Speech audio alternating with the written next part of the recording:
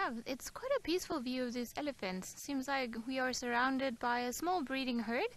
I count in total about 5 individuals, and they're all just having a bit of a meal. They're all trying to break some of the branches of the trees, like this one has done right now, and in typical fashion, as we saw this morning, just putting everything in the back of their mouth and just trying to get all the nutrients from the cambium layer, which is the layer of tree underneath the bark, which is the living layer of the tree.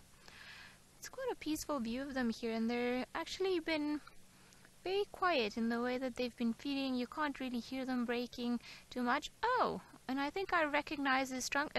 Well, yes, indeed, this herd. I had a feeling it was them, but now the female to the left, the one that's walking in, that's our good old friend, the half-trunk female. There we go, because you can see now that when she moves the trunk that she's missing the tip of her trunk.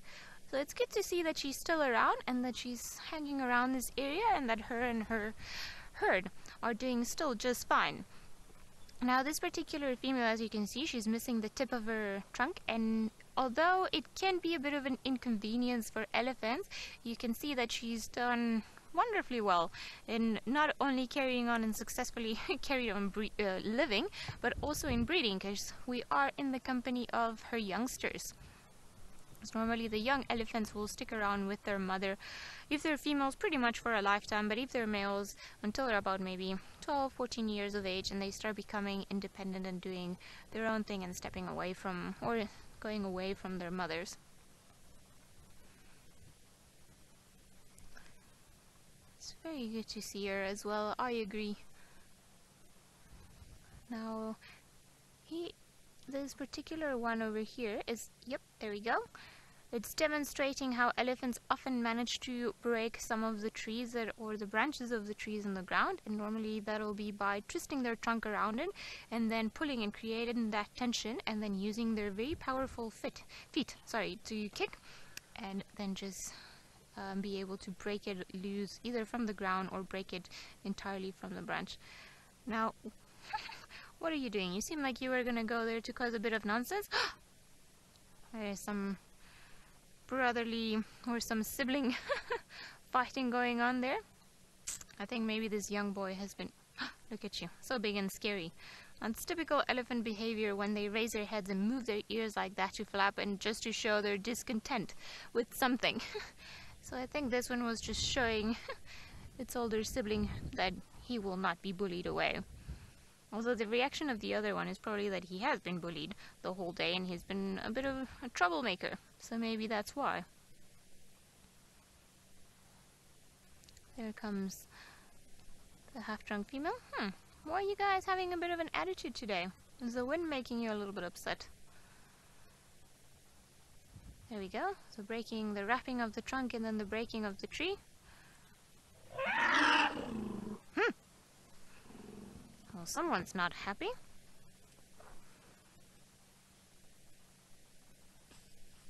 My tree. That was a very selfish thing that we just witnessed. That was pretty much, that's my tree. I want it and I'm going to eat it. You go away.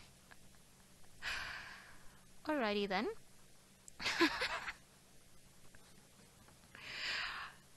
That's so pretty much, you see that there wasn't much more aggression other than what we just witnessed, and the trumpeting that went to another level. But either the female is trying to give the little one a chance to feed on this little one, or she actually just wants to feed off of it. And then this other one that's been peacefully sleeping, eating, then has just been chased away. Luckily there's a lot more food around, so it's not that much of a tragedy, but I think that was a little bit rude. I definitely did not expect that one.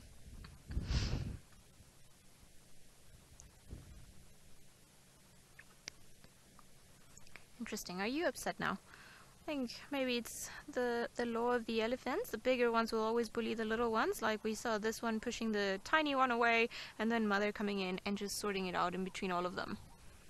There's a little elephant bum over there.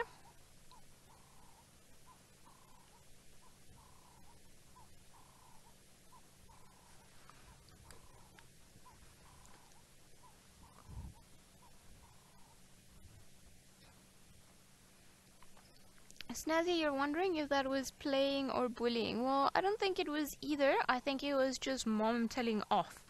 So, definitely not playing, just by their reaction and how high-pitched that was. Normally when elephants are playing around, they don't make such high-pitched trumpet calls.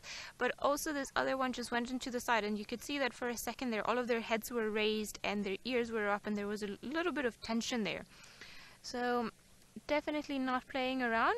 I reckon the behavior would have been a little bit different. Perhaps she would have come around and pushed it a little bit, but not making as much noise as it did. Because the minute it came around and made that noise, and you see the one to the right, it's still standing there.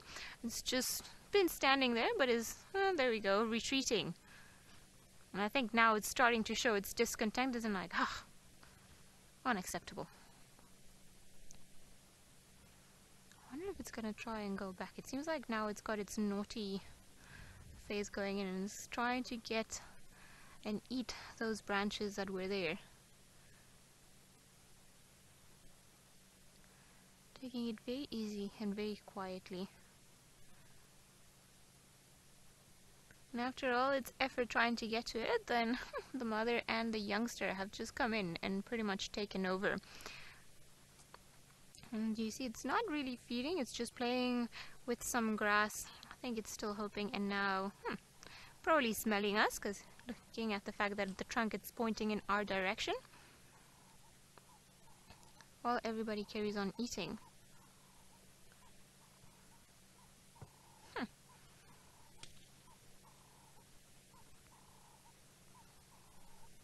Multiple sons. They're wondering if I would be able to go and touch that elephant. I could try, but likely I would die in the process. Now, they are very used to having people driving around, and they're very used to us and the noises that we make from a car, from a vehicle, one of the safari vehicles. However, on foot is a very different thing. Now, on foot, especially elephants, or just in general mothers with younger ones, they are very protective of the little ones, and they will not doubt to protect them and be very fierce about it. So no, I would definitely, even if I managed to surprise them and come running from the back and touch them, likely they would either, in the best case scenario, they would just get spooked and run away from me, but very likely what would happen is that they would turn around and start chasing me. Now you can imagine when something that weighs about 3.5 tons is chasing you, is not the ideal thing, because they can easily squash you. So no, I wouldn't, and even if I could, I don't reckon I would try to go and touch them. Now we've got another younger bull here. He's walking with a typical bull swagger.